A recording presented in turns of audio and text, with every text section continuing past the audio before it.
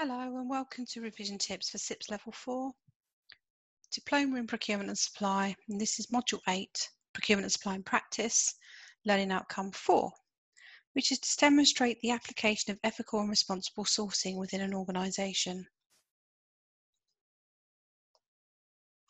So a procurement professional needs to ensure that there are no unethical or corrupt activities within their processes or in their supply chain. Now, corruption is an unethical activity undertaken by a person with control or in authority. And these examples include things like bribery, deception, abuse of power, embezzlement and fraud. Now, bribery is the act of offering something of value in return for influencing a decision, and it's illegal in many countries, but not all. Deception is the deliberate effort to present false information or withhold information or influence any stage of the procurement cycle in a way that is detrimental to other parties. Abuse of power is when individuals misuse their position. Embezzlement is the taking of money or property by a person to whom it has been entrusted. And fraud is the act of deliberately securing monies from another party through dishonest methods like kickbacks and collusion, bid rigging, invoice fraud, substitution and false claims. So what are some of the ways that corruption can present itself within procurement? So what about these scenarios, offering money or gifts in return for the award of contract, or inside knowledge to gain unfair advantage against competition, falsifying documentation, or awarding a contract to a supplier in return for a kickback, rather than on merit. Now, different countries have different practices, so gift giving or grease payments may be okay in some countries, but it's important to defer it in your country's legal definitions. So if you look at the diagram on the slide, it shows you that a purchasing organisation has no direct link with its subcontractor or the public authority. However, if the supplier has paid the local authority to overlook some performance or technical irregularities in return for the subcontractor giving kickbacks to the supplier, it's still part of the purchasing company's supply chain, so they can be responsible. Due diligence checks carried out by the purchasing organisation should reveal unethical practices. Check and verify all supplier documentation, such as regulatory compliance prior to a contract award. But other issues and critical aspects you need to investigate would include modern slavery, which includes human trafficking, bonded labour, forced labour, child labour and domestic slavery. But you also need to consider looking at human rights violations, the statutory ways in which individuals expect to and should be treated. This includes dignity and fairness, respect, equality and freedom, and they can relate to sexual orientation, gender, religious beliefs, cultural values, race, ethnicity or nationality. These areas must be examined with care during the evaluation stage. Investigate your supplier's policies and practices in relation to the treatment of their workers and the associated organisations within the supply chain. Now, the SIPS Code of Conduct outlines the actions and behaviours that SIPS members are expected to follow. Have you read and are you familiar with the Code of Conduct? Ask yourself, what's the purpose of this? So the 5 sections of the code firstly ask you to enhance and protect the standard of the profession. And that's by never engaging in activity that could bring the institute into disrepute. It will look at things like not accepting gifts and hospitality. It asks you to maintain the high standards of integrity in all business relationships. So likelihood is that you need to reject anything that seems improper. Make sure you keep all of the information you have privy to in confidence. Don't mislead your suppliers or lie about an opportunity or your qualifications. And make sure you disclose any potential conflicts of interest. It then goes on to ask you to promote the eradication of unethical business practices. So here you need to harness your awareness of modern slavery and human rights abuses, fraud and corruption, and to continue to do that throughout your career. You should do your due diligence on your suppliers before you award them a contract, but also you have an obligation to take action if something comes to light that doesn't look right. It then goes on to talk about enhancing the proficiency and stature of the profession. So make sure that you lead by example. Make sure you do continued professional development. And finally, to ensure full compliance with the laws and regulations. Anyone who's a member of SIPS must agree to honour the code. It's therefore important that you familiarise yourself and understand the code to ensure the work we carry out meets the code guidelines.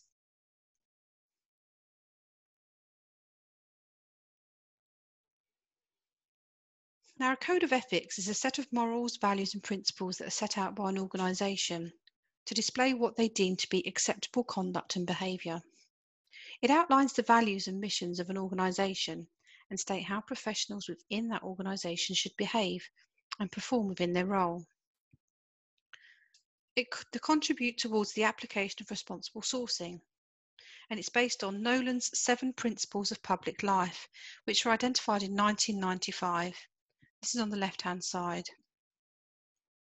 So it's about accountability and selflessness, integrity, objectivity and leadership, honesty and openness. But it's also determined by an organisation's mission statement and values. Now, organisations and codes of practice it may not be a legal requirement to have a code of ethics, but it is good practice.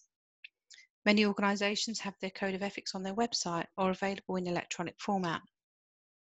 And the buyers should check that potential suppliers have an ethical code of practice in the pre-qualification or supplier selection stage of the process. These codes of ethics help to give confidence that the supplier, if approved, conduct themselves in an ethical and responsible way. Whistleblowing is the exposure of reporting of information that suggests some form of wrongdoing within the workplace. And non-compliance, if the ethical code of conduct within an organisation is breached, there are consequences for both the individual who carried out the breach and often the associated organisation. So if you look at the diagram on the right-hand side, let's look at the process associated with the Code of Ethics. Firstly, you need to define the ethics and compliance risks, then prevent the ethics and compliance lapses and failures. There may be a necessary part where you need to detect any non-compliance, so doing audits and things like that. And then respond to allegations of violations. Finally, evaluate results and look to continually improve. So go back and define it, prevent it, detect it, respond, etc. Now, steps to support ethical practice in the supply chain include things like carrying out strong due diligence prior to the contract being awarded, using selection and evaluation methods to assess which suppliers or potential suppliers meet the criteria associated with ethical practice, and validate claims made by suppliers by checking their documentation and ensuring that processes are actually in place. That use suppliers that are accredited or are members of associations that promote good ethical conduct. The following organisations represent good ethical conduct. First and foremost, SIPS, the Chartered Institute of Procurement and Supply. We've then got the ILO, the International Labour Organisation. The Institute of Environmental Management Assessment, the IEMA. Assured Food Standards, Carbon Trust, the Ethical Trading Initiative, the ETI, Fair Trade Foundation, an Ethical Company or Organisation, and Anti-Slavery International. So I'd encourage you to do some research on these organisations that represent ethical conduct, primarily SIPS, the ILO, ETI, Fair Trade and Amnesty International. Where do they operate? Who are their members? What are their aims? And how do they achieve this? Now, supply monitoring and KPIs are where we continually monitor suppliers throughout the life of the contract to ensure that the ethical practices that were specified in the contract are being adhered to. But it also helps to ensure that ethical and responsible sourcing is being carried out, that the required procedures and standards are being adhered to by their organisation, and that the required procedures and standards are being adhered to throughout the entire supply chain. So there are some examples of KPIs that relate to the measurement of ethical supply performance, such as how many complaints have been received regarding diversity, how much packaging is being recycled, what percentage of energy is generated by renewable sources, what percentage of employees that leave each year. This can be an indicator of working conditions. How many additional deliveries are made per order? This is an indicative assessment of pollution from transport. But KPIs measuring scores can be displayed on a dashboard, like you can see on the screen.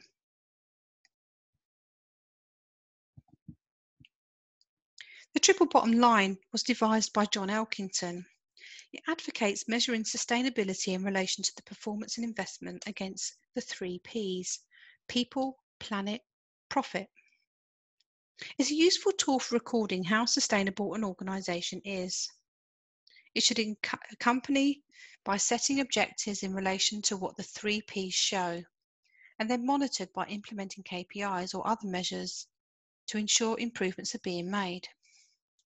So people, the social dimension, considers the effect that an organisation has on its stakeholders, such as employees, consumers, producers and suppliers. An organisation should have strong ethical principles in place and should be giving something back to its local community. The planet is the environmental dimension, considers the immediate and long-term effect that an organisation has on the environment. These organisations should consider the effects of pollution and waste management and how they can use things like renewable energy and use and replenish natural resources responsibly and sustainably. And then finally, profit, the financial dimension, considers not just the amount of money made, but the continuity of the organisation and enabling good work to be carried out in the community. Organisations should consider the long-term effects, not just the short-term ones.